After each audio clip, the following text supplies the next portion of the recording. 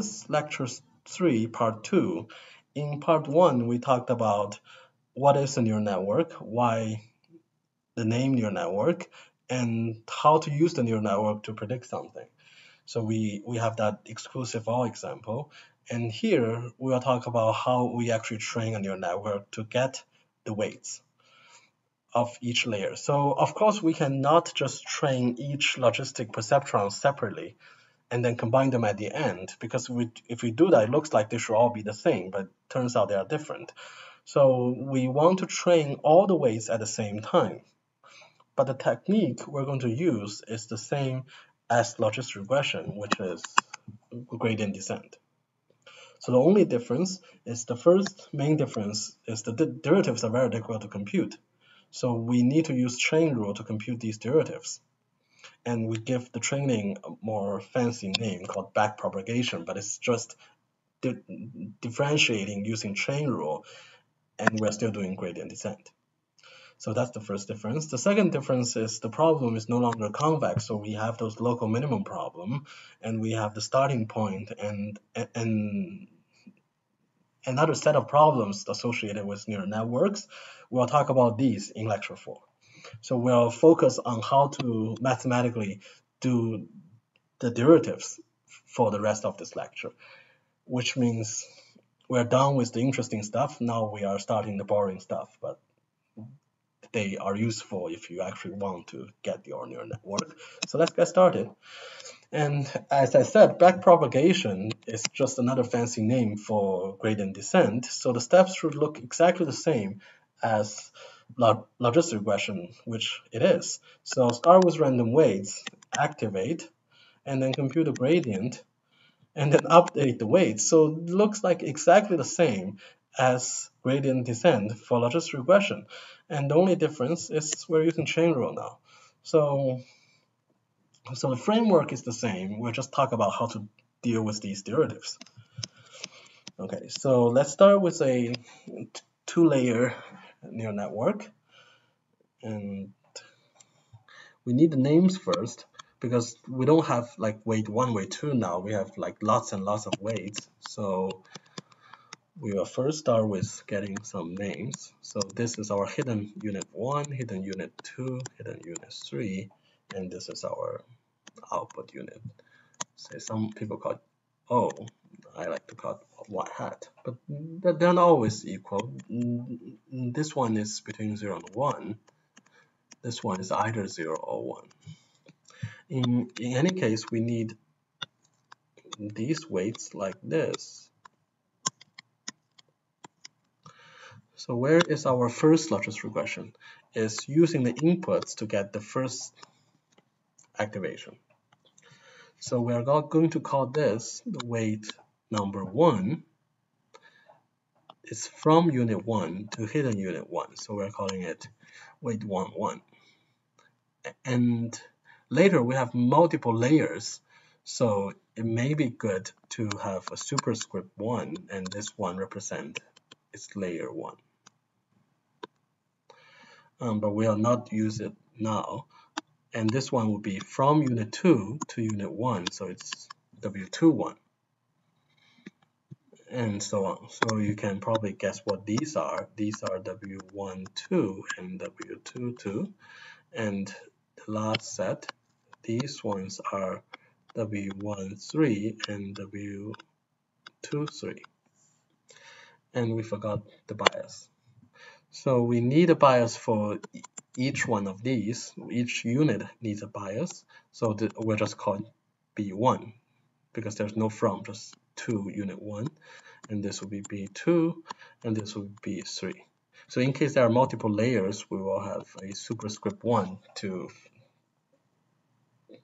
represent which layer it is in. So the second one, there are only 3 because the output layer is, if it's a binary classification, there's only 1 unit, so we don't need 2 subscripts. So we'll just call this W1, W2, and W3. And in case there are multiple layers, we'll just have a superscript for the layer number. And there is something else we want to talk about. Is the activation function. Maybe we should break into two parts. So each activation is a, let's not have a superscript. So let's say for this particular one is A3. A3 is a function applied on W1 3 times x1, W2 3 times x2 plus B3, according to our notation. And this seems like complicated, so we'll break into two parts. Let's call this the linear part. Let's call it Z3, and let's call this A3. So Z3 is the linear part of the activation, and A3 is the actual activation. So these are the notations that we're going to use. And of course, the last one is A, we'll just call it A, is G of Z.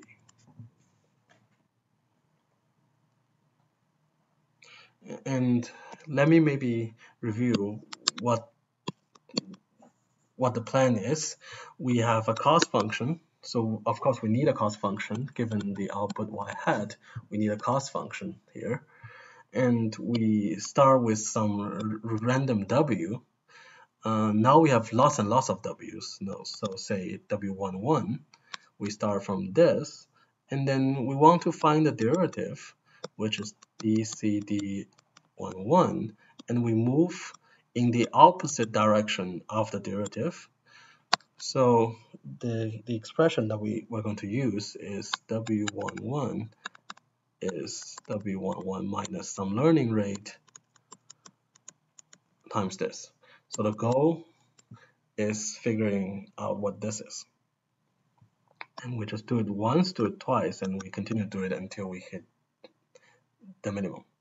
So for the logistic regression, remember we used some kind of complicated cross entropy cost function. So here we can either use that, or we can use the squared error loss. So it's just y hat minus the actual y square and sum it, and we'll put a half in front so that when you differentiate this, it cancels out with the 2. So this will be our cost function. So from looking at this diagram, there are 6 weights and 3 bias terms in the first layer, and there are 3 weights and 1 bias term in the second layer. So there are lots of derivatives that we want to do. So I will show you the example of just calculating one of them, and in particular that one. So we'll do it in the next slide. So let me draw this again in a more clear way, and we will have the z's. So this is our z1, z2, z3. So remember, these are the linear combinations. So we have our w11, say this is w21, and z is linked to a1 by the function g. So a1 is basically g of z, and this is a2, this is a3. But we don't need all the connections. We are focusing on this. So all the other weights are not related. So we'll not draw all of them. And all of these gets linked to our z, the last layer z, and a, and then a is related to the cost. So we have a diagram like this. So the thing we want is the derivative of c with respect to w21. And we want to suppose there's only one training data set. So let's assume only one instance. So remember, a data set, a sample point is also called an instance. If that's the case, then our c is y I mean a minus y squared half. So we can add these up for the different instances. So we could do that at the end. Let's think about a strategy. So we have this, and c is a function of a directly, and a is a function of z, so a is g of z. And this z is a function of that a is w1a1 plus w2a2 plus w3a3 plus b. And this z is a function of a1 in particular, and a1 is a function of z1. I'm missing a 1 here. And z1 now is a function of w21, so it's w11x plus w21x2 plus b1. So we have this chain of functions. So it seems chain rule is appropriate. So remember, chain rule is when we have f of g of x, when we want to take the derivative of the whole thing, we take the derivative of x, I mean the derivative of the outer function f first, and then we take the derivative of g, the inner function, and we multiply them together. So chain rule for the multivariate case is similar. We just take the derivative of c with respect to a first, and then we multiply the derivative of a with respect to z, and then z with respect to a1, and so on, until we get to the end. So let's actually write down the chain. So it's derivative of c with respect to a with respect to z, z with respect to a1. So at this point, we can also take the derivative of z with respect to a2, but it seems a2 is not related to w21, so we don't need those. And in part 3 of the lecture, we'll talk about the case where we have more layers and we actually need to go through more branches. But here we only have z with respect to a1 and a1 with respect to z1 and z1 with respect to w21. So it seems very complicated, but each step is okay. So let's start with the last one. So that's just taking derivative of this expression with respect to a. So it's just 2 gets cancelled out with the half. So that's why we have a half. So this becomes a minus y. First step. A with respect to z is just this g prime. Right? So remember g prime, when g is logistic, we have a special form. So g prime of x when g is logistic is equal to g of x 1 minus g of x. So I think we went through the algebra last time, so I will not do it again here. So basically, this is just g of x is g of z here. It's just a, so it's times a times 1 minus a. So this part is this. And now, next, z with respect to a1. What's this? Z with respect to a1 is just the coefficient, is w1. And then a1 with respect to z1 is this. So it's again g prime. So it's a1, 1 minus a1. And last thing, z1 with respect to w21, which is this. So it's x2. So it seems there's no pattern. It's just a bunch of random stuff getting multiplied together. So we'll figure out the pattern again in the last part of the lecture when we have even more layers. But here you can just see this as a bunch of derivatives multiplied together. You will get the derivative at the end. So there are a few complications to this very simple case. First, we're assuming only one instance, so we need to put the sum somewhere, and we need to index these somehow. And that part is summarized in the next few slides. And of course, the second problem is having more layers. and we'll do it in the next part. And so let's actually go through what we did with more complicated notations.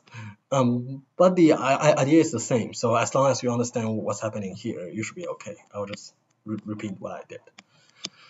So at the beginning, we have this cost function, and the cost function has the sum.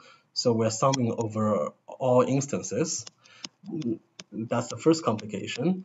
And these expressions are the same as what I wrote, just with more general number of hidden units. So M1 is the number of hidden units, or I also call it hidden neurons in layer 1.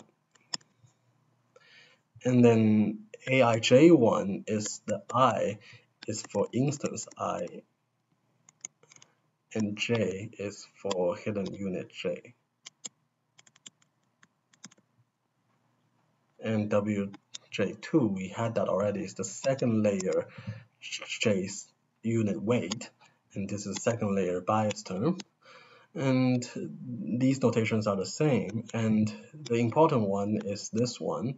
This is the weight from J prime in the previous layer.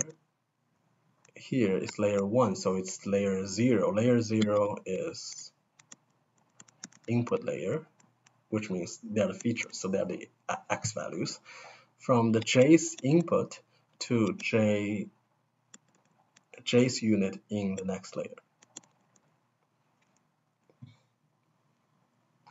So again, these are the same expressions as I wrote, but just with more complicated notations. And I summarize what I said here, so I'm not going to read this again. And there are these things that we want to compute, basically lots of them. So these are the first layer weights and bias terms, and these are the second layer weights and bias terms. So we have a lot to compute, but each one will compute them separately. So the second layer is just one level of chain rule. So we did a first layer chain rule, which is, well, more complicated than this. So you should be able to understand this as well. And the first layer is the example that I actually had. But the general form for any weight J prime to J is given by this. And we're taking derivatives layer by layer. I mean, not layer by layer, but part by part. So we start with the C with respect to A, and that part is very simple. It's just a simple derivative.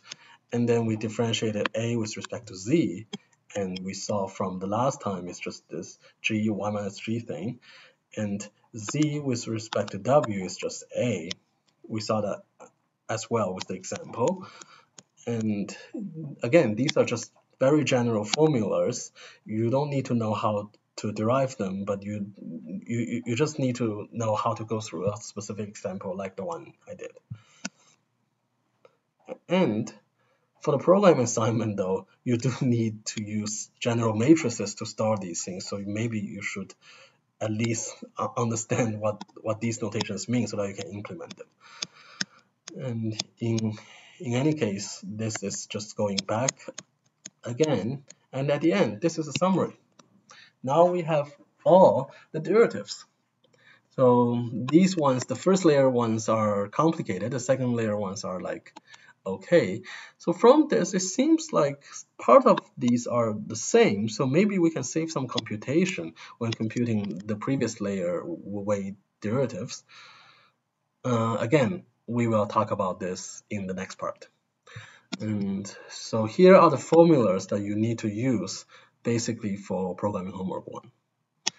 And of course, we have the gradient descent step, and it's just every time we update the weights by subtracting. Remember, it's subtracting, don't add the derivatives. Subtract the derivatives and multiply it by a learning rate. So the learning rate, figuring out the learning rate is basically the same as the logistic regression. You just try different ones and see if every step we're going too far or every step we're not going as far as we want. but the basic structure is the same. We just have these things harder to compute. Okay, so we will have a quiz problem during the lecture, but that's basically the end of a simple example of gradient descent for neural network.